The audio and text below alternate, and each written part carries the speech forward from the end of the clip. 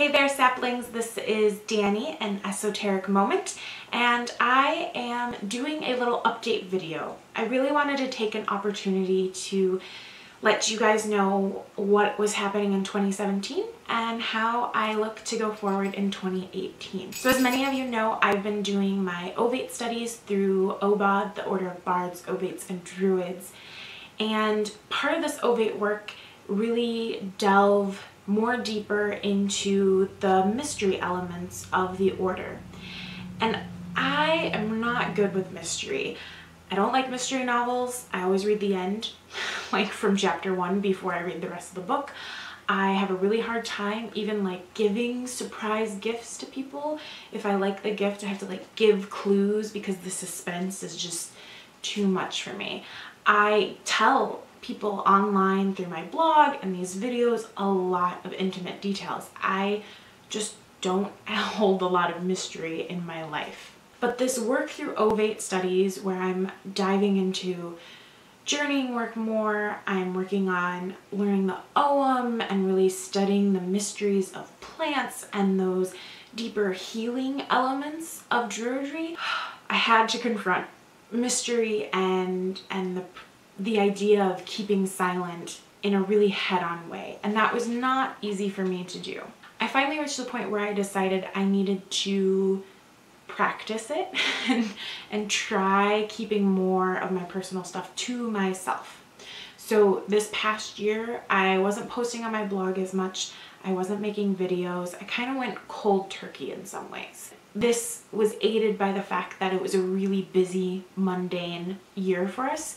We got married in February, we bought a farm, it's a big fixer-upper, so we've been working a lot on house projects and fencing and livestock, just lots of things going on in that day-to-day life. And my personal Druidry and my practice really blossomed and gained this flexibility about it that I haven't had before when I stopped giving so much of it out to the public or even talking about it in the same way with friends or family. It was a valuable lesson for me, and I am now working on transitioning to finding the balance between continuing what I love, which is being creative on YouTube and sharing and connecting with people. That's really vital to my community and sense of participation in the conversation.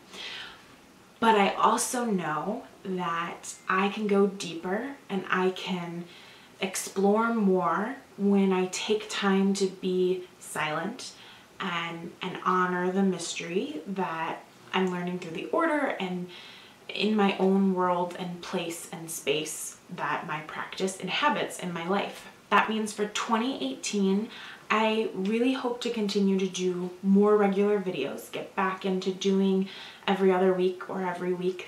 Ideally, we'll see if that happens. But I'm also going to take time to really sit on what I talk about for the Druidry part.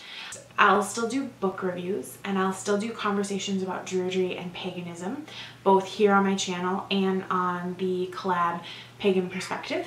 But I'm going to be practicing that balancing act between private mystery and public conversation engagement. I'm also hoping that now that we're on the farm in 2018, I can do some more videos about permaculture and farm life for you. And that ethos of earth care, people care, fair share really feeds into my Druidry, and my Druidry feeds into that permaculture activism stuff. So I want to share more of that with you, especially as we get the garden going and more pastures fenced and all of that on the farm. So in 2018, I hope you guys will subscribe and stick with me as we do book reviews, Druidry conversations, and paganism conversations, and some more farm permaculture videos too. If there are videos that you would like to see or conversations you want to have with me, there are a few ways you can do that.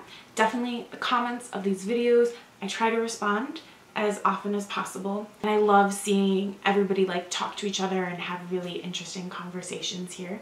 Definitely check out my Instagram, which is esoteric moment. This is also the platform where you can message me in direct or private messages, I am much more likely to communicate with you there. I've had a few people ask me to be my friend on Facebook, but I keep that really to my personal interactions with people that I see on a regular basis in real life. So Facebook isn't the place to get a hold of me, but Instagram is a great place. I also have a P.O. box if you'd like to send me snail mail. Getting mail is one of my favorite things, and I would love to write letters back to you. So if you're into handwritten letters, send me a letter at Danni Lang, P.O. Box 271, Argyle, Wisconsin 53504, and that's in the description. I'm really looking forward to hanging out with you guys in the coming year. Let me know what sort of things you're hoping to do in 2018. And as always, may you find peace in the sacred grove.